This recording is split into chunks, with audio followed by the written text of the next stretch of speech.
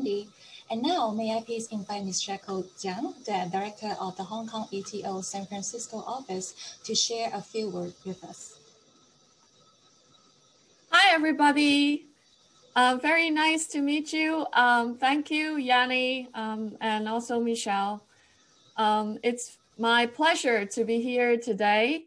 And for the first time that the East Coast and the West Coast are having a joint mixer. And for many new friends on the East Coast, perhaps it's the first time you see me. So my name is Jacko Tsang. I'm the director of the Hong Kong Economic and Trade Office in San Francisco. And I am so happy to be invited to speak here today. I want to thank the Hong Kong Associations of Northern California and New York and all the members for playing an active role in maintaining the strong ties with Hong Kong and for strengthening the Hong Kong communities here in the US. I'm very glad that the connection between the ETOs and the two Hong Kong associations, indeed many Hong Kong associations, have remained close despite the COVID-19 pandemic. I hope that we can resume normal social activities soon as more people get vaccinated and as the cities reopen further. And I hope I can meet many of you in person then.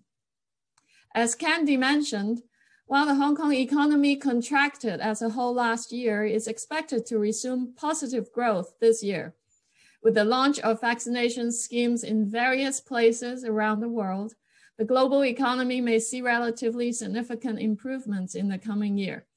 Looking ahead, we expect Hong Kong to continue to benefit from the ongoing development of the mainland, the shift in global economic gravity from west to east.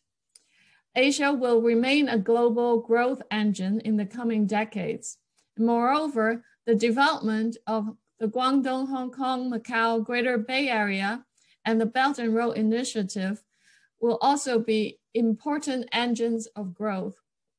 And Hong Kong is in the best position to benefit. They will open up enormous business opportunities for Hong Kong to tap. We will continue to leverage our unique advantage under one country, two systems, integrate into the national development, resolve major bottlenecks of land and talents, facilitate the development of innovation and technology, and strengthen connection with the world. I am sure many of you will have many questions or aspirations regarding opportunities in Hong Kong, and we'll be happy to answer your questions if you approach us later after this event and anytime.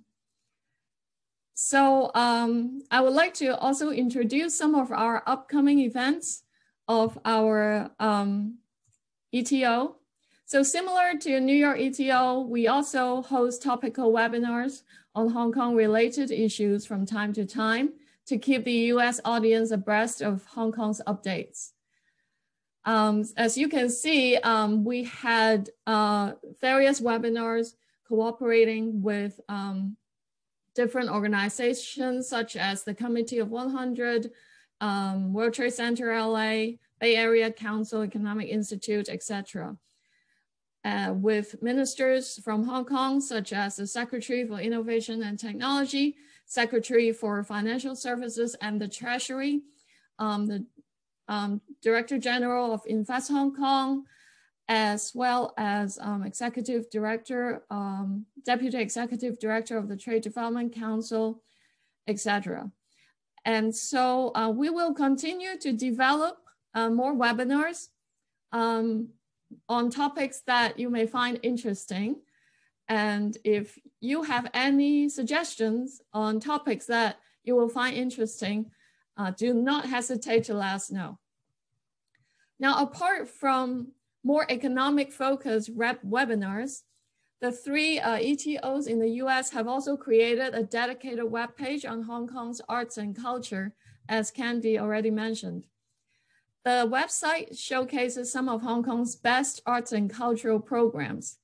Examples include performances from established performing arts groups such as Hong Kong Ballet, Hong Kong Chinese Orchestra, Hong Kong Philharmonic Orchestra, as well as smaller independent artists such as Patrick Lloyd Jazz Orchestra, sand painting artist Hoi Chiu, and we also have conversations with artists including pioneering technology visual artist Victor Wong and 24-year-old winner of the International Landscape Photographer Award of the Year, Calvin Yun. Some of you might have enjoyed these events. Now let me give a preview of a few upcoming events on our arts and culture websites for you to check out. In late April, our SFETO will upload a performance and tutorial from a talented rope skipping team from Hong Kong. The joint performance Candy mentioned from young Hong Kong musicians and Hong Kong Philharmonic Orchestra will also be uploaded to the website. In May, SFETO will partner with CamFest to feature 5 Hong Kong films at the festival's drive-in and virtual screenings. So this is a film festival that we sponsor in the past few years as well. This year, it will be a virtual screening as well as a drive-in experience in San Francisco's Fort Mason. So that should be fun. Audience will also receive a small gift with Hong Kong snacks in them. So stay tuned. There will also be a virtual art event on Wong Kar-wai's cinematic legacy by the Asian Art Museum at the festival. We also frequently showcase exciting updates on our Facebook and Instagram pages. So please take a look at the webpage, our arts and culture webpage. As you can see the QR codes on the slide, as well as follow our social media to get the latest news of what we have to offer. We also welcome ideas of art and culture programs from you. If you have any suggestions or things you're interested in, do not hesitate to let us know.